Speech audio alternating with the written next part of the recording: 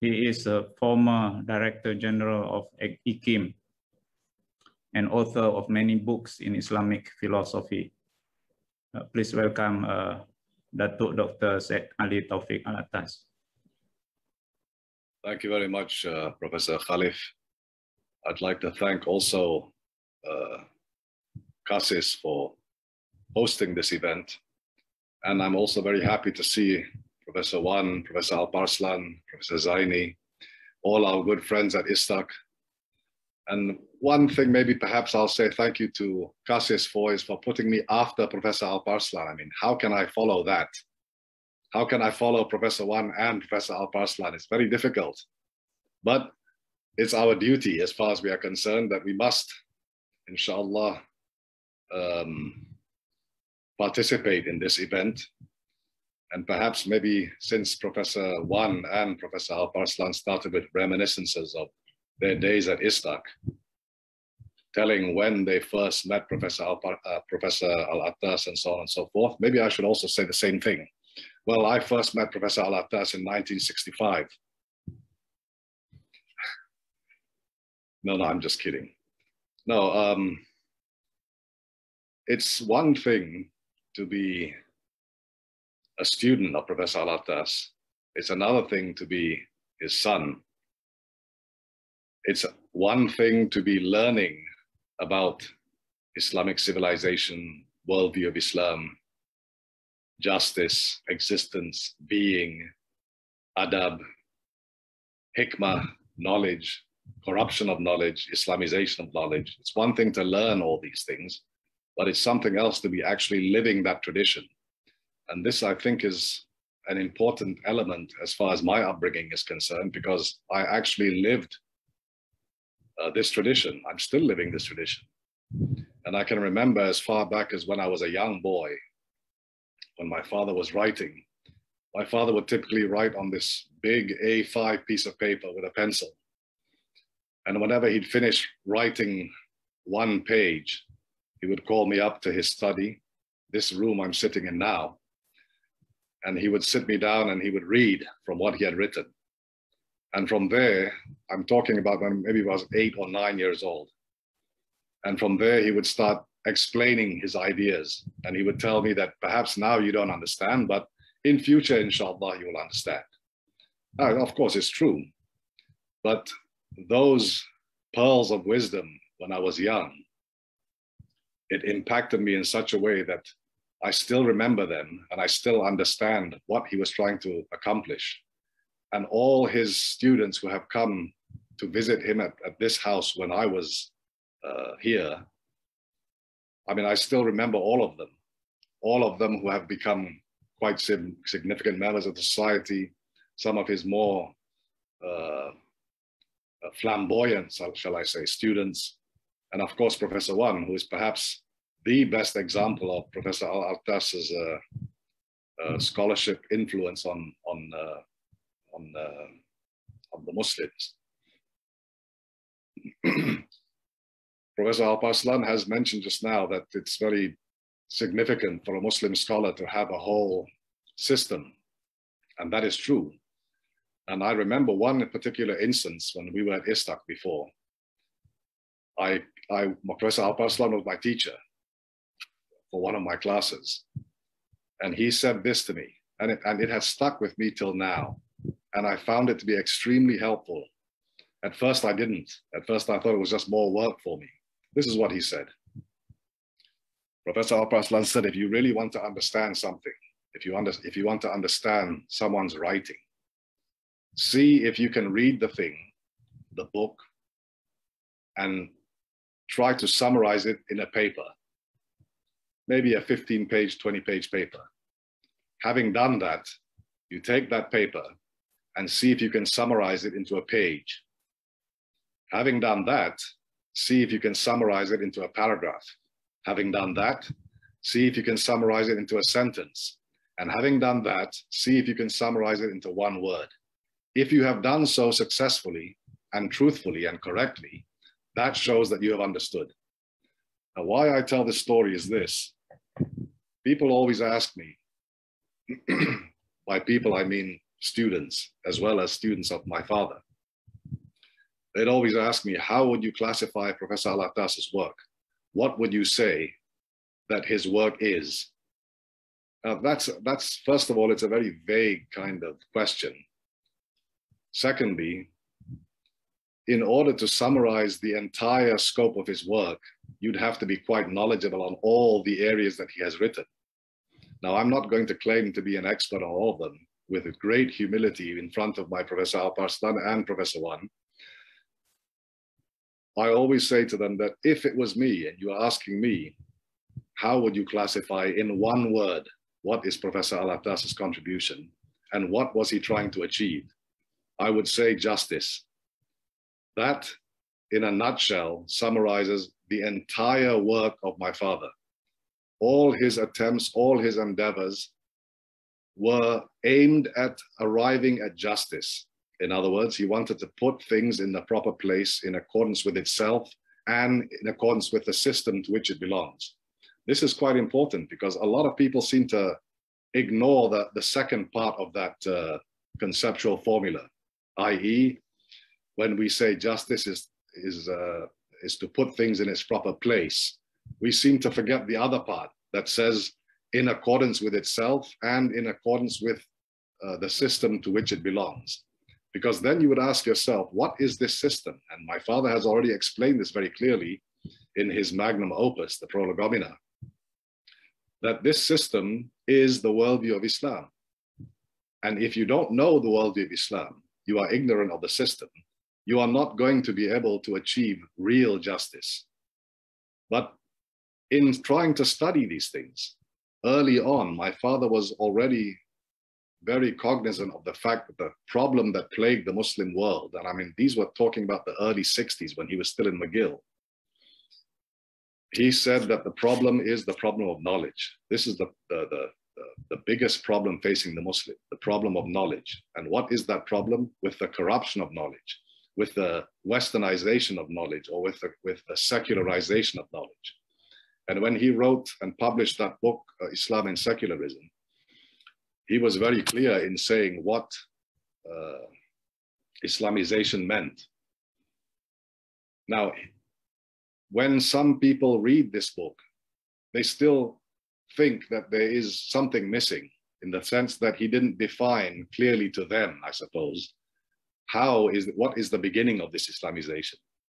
Now, when I look at it myself, I look at it from the other side because he talks about secularization. What is secularization? And he says that secularization begins with language. Now, because he says secularization begins with language, we can also then say that Islamization, which is what my father is actually saying, Islamization begins with language. And this is why, like Professor Wan and Professor Alparslan said earlier, my father was very particular and still is very particular about language, how to use this language correctly, in what context, what kind of words signify what, how to define things very clearly. It's very, very important. And perhaps for this reason, when I became a member of ISTAC, he was emphasizing this a lot to me about language, that you must be skillful in language and logic. He was very, very particular about that. You have to be able to think correctly, because he already recognized, like a lot of the other great Muslim thinkers before him, he already recognized the fact that language and thought are reflexive. And therefore, if your language is incorrect, or if you don't use the correct use of language, then your thought is also going to be affected. If, for instance, you corrupt the language, then your thought will be corrupted. If, on the other hand, your language is true and if it's correct and precise, then your thought will also be the same. And this is the most impactful thing if you are going to start learning about how he has constructed his concepts.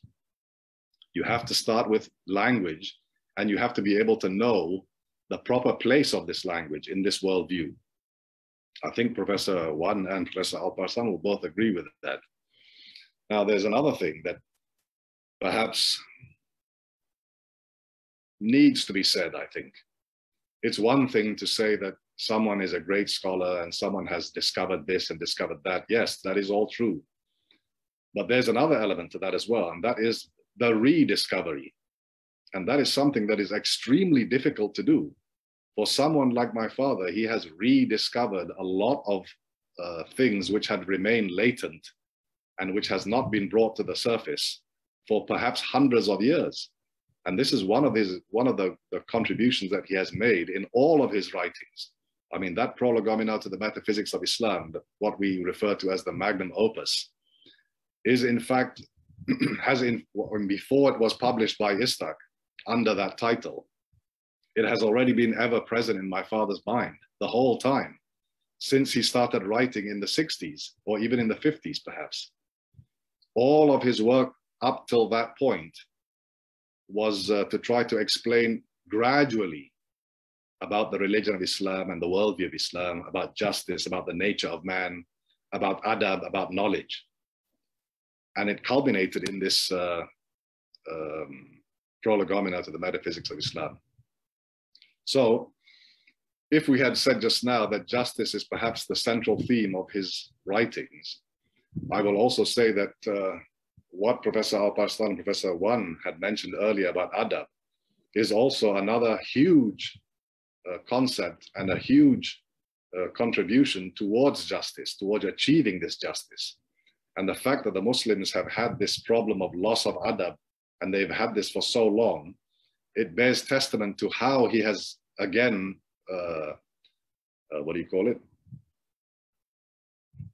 formulated his ideas in these books that he has written.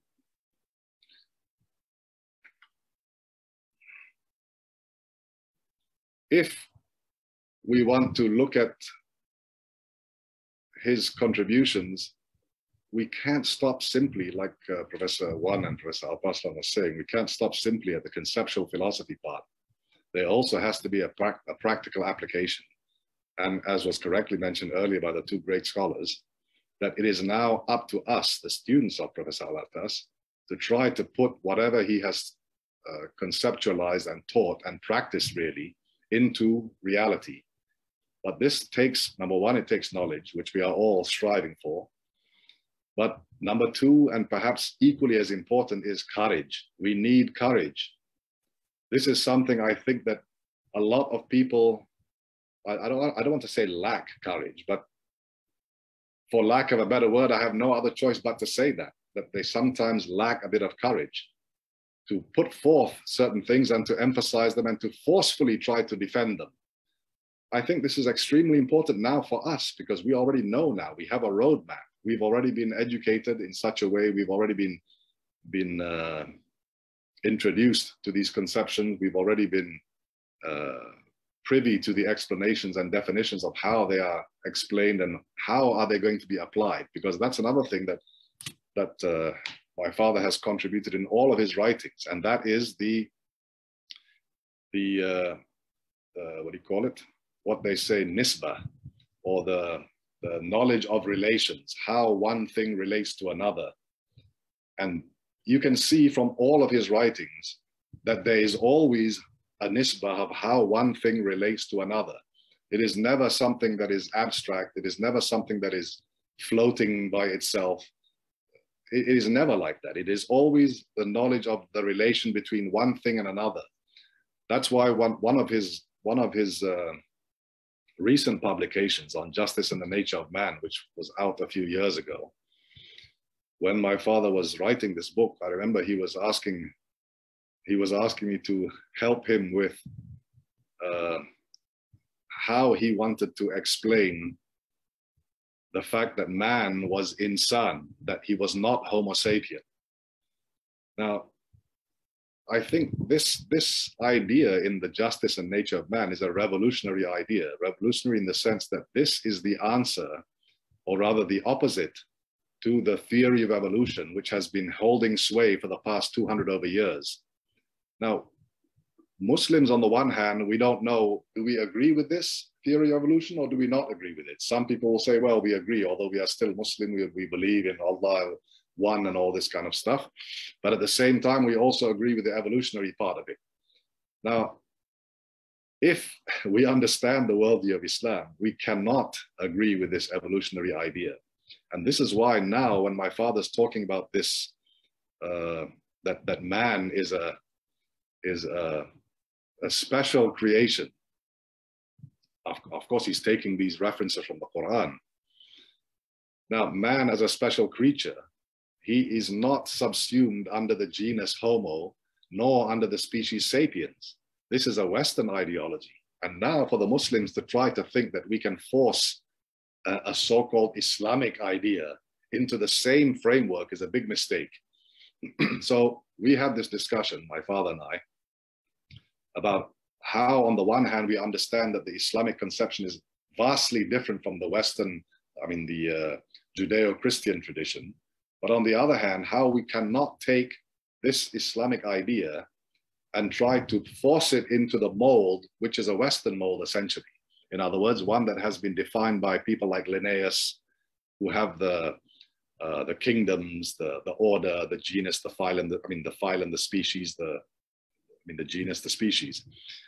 That we don't agree with this, although it's a useful classification tool, but we don't agree with this. And this is what this book on justice and the nature of man has tried to introduce, that we are not a species.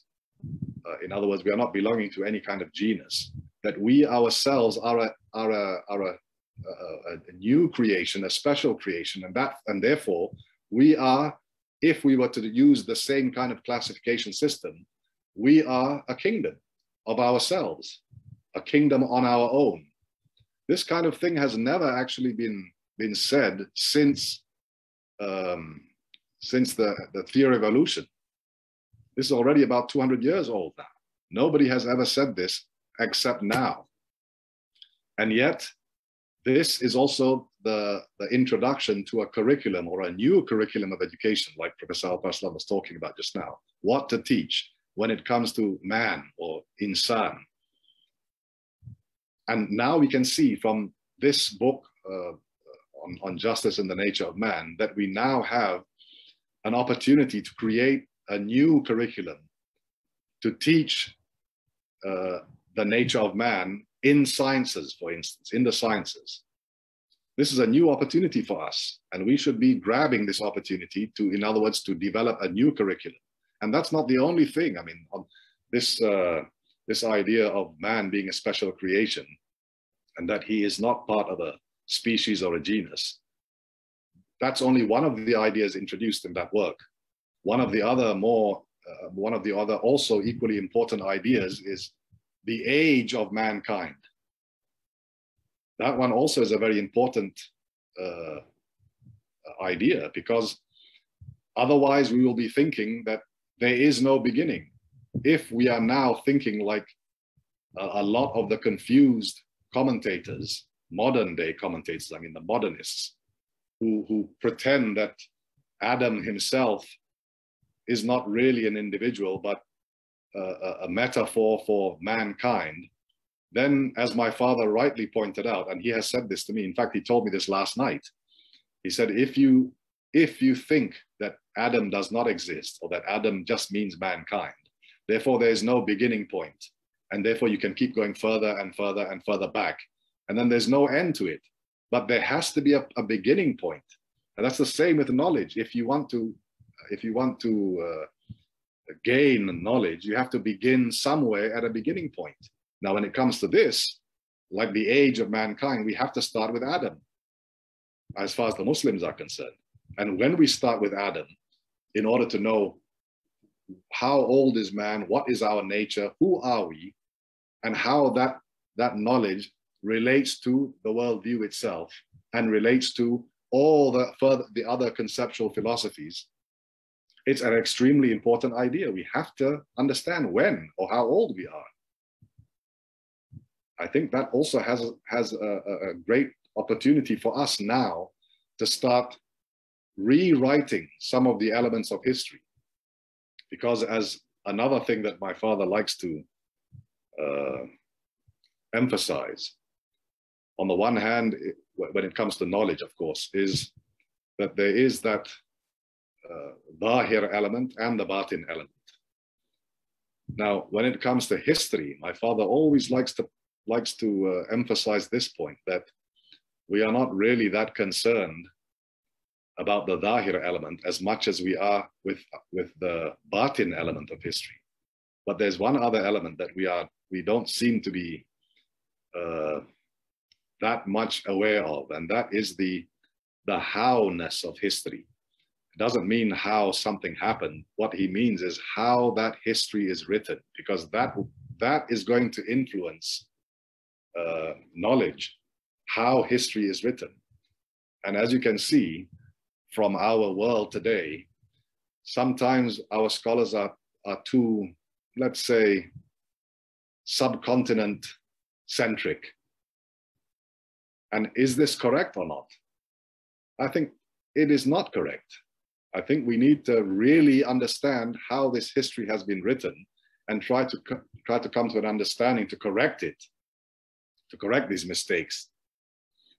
I don't want to take too much time. Already we have 20 minutes already. Anyway, I'm just so thankful and so happy, and I'm sure my father is as well. And he sends salams to all of you, and he's very grateful for all of you for having this symposium.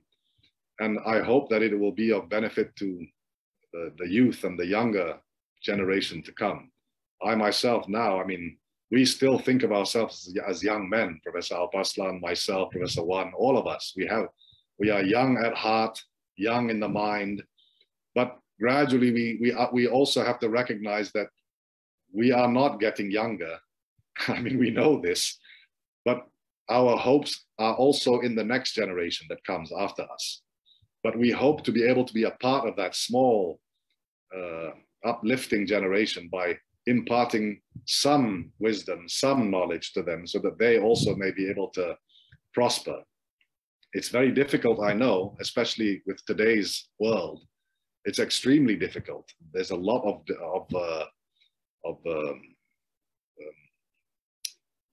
how do I say? There's a lot of disillusionment. There's a lot of disappointment. And I mean, and there's a lot of injustice. My dear brothers and sisters, this injustice is unbelievable, not just in Malaysia, in the world. But we as Muslims, we should be more interested and more particular with what happens to our own brethren. And we are not doing justice by them. We are doing a great deal of injustice.